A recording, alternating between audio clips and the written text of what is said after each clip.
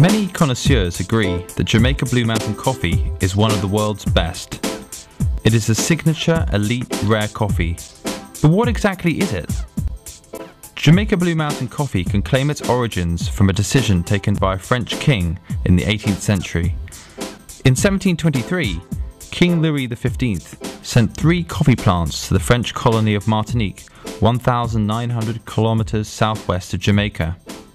5 years later, in 1728, Sir Nicholas Laws, governor of Jamaica, received a gift of 1 coffee plant from the governor of Martinique. The rest is history. This 1 plant was nurtured and a plantation grown. Within 9 years, the first coffee was exported and the Jamaican coffee industry was born. Jamaica Blue Mountain coffee is a globally protected certification mark for coffee that comes from the Blue Mountain area of Jamaica. Arabica coffee loves the nitrogen and phosphorus-rich soil of Jamaica, and nowhere else better than the steep elevations of the Blue Mountains. Located north of Kingston on the eastern side of the island, the Blue Mountains rise to altitudes of 2,350 meters. The coffee being cultivated is mostly Arabica typica. The coffee thrives in the fertile volcanic soil with its regular rainfall, and most importantly, under the island's misty cloud cover to shade it from the burning sun.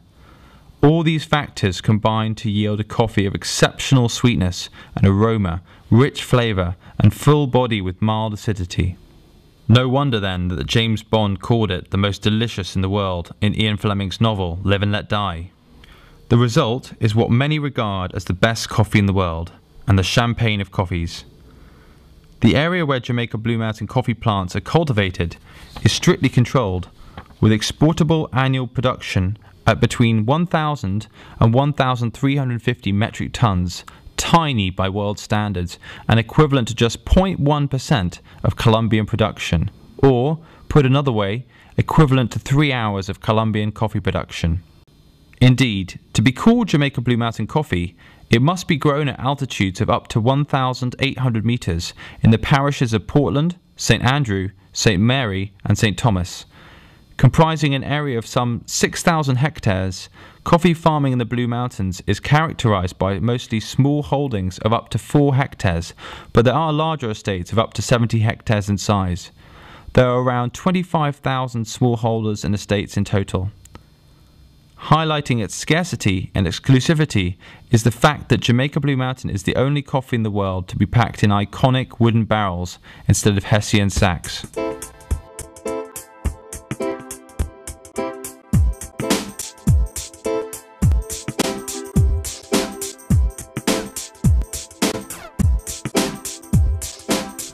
All Jamaica Blue Mountain coffee must go through the Coffee Industry Board, where the green coffee is rigorously inspected as to screen size, colour, humidity, defects and cup quality before it's passed and certified for export.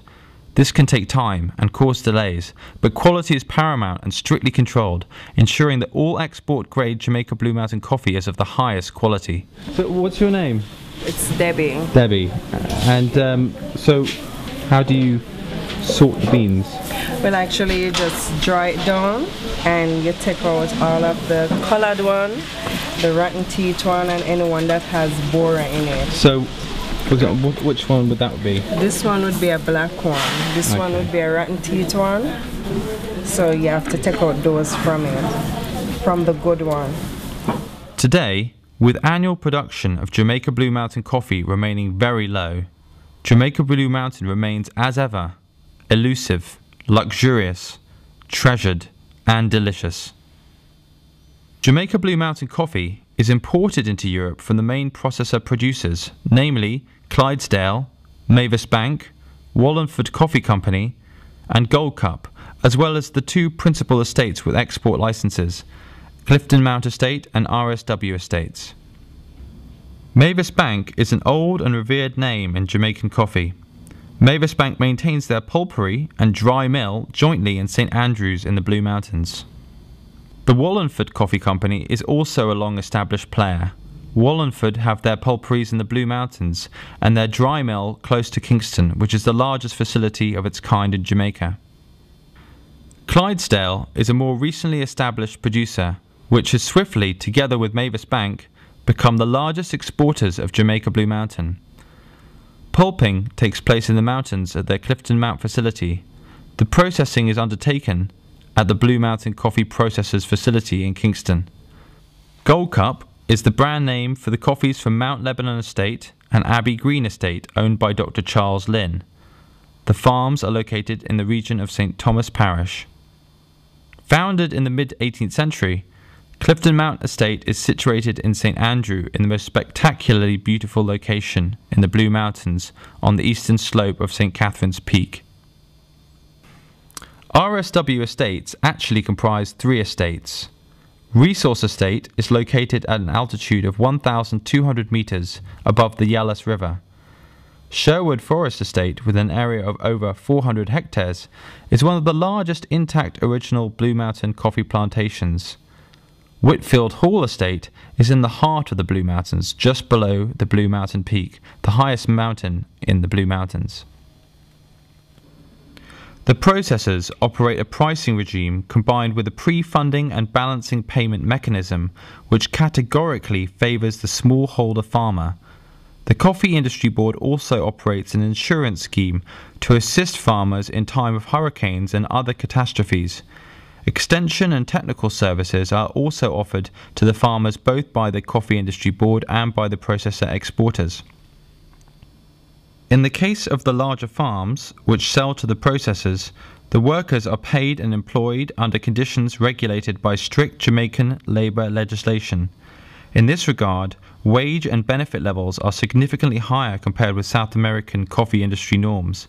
The workers come from neighbouring communities, and in most cases, accommodation, education and medical facilities are nearby and have reasonable and accessible infrastructure.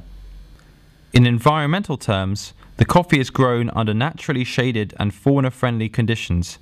As the coffee is wet processed, all the wastewater resulting from the coffee processing is fully treated and purified before being released into the environment. Composting and waste mucilage recycling are also becoming the norm. Jamaica Blue Mountain coffee has a subtle, sophisticated cup. An exquisite balance of aroma, body and acidity is combined to make Jamaica Blue Mountain a very special coffee. But it is the mellow, sweet and creamy aftertaste that separates this unique coffee from all others, with a mild, smooth acidity and hints of chocolate with floral undertones. No wonder it has been the quintessential connoisseur favourite for so many years.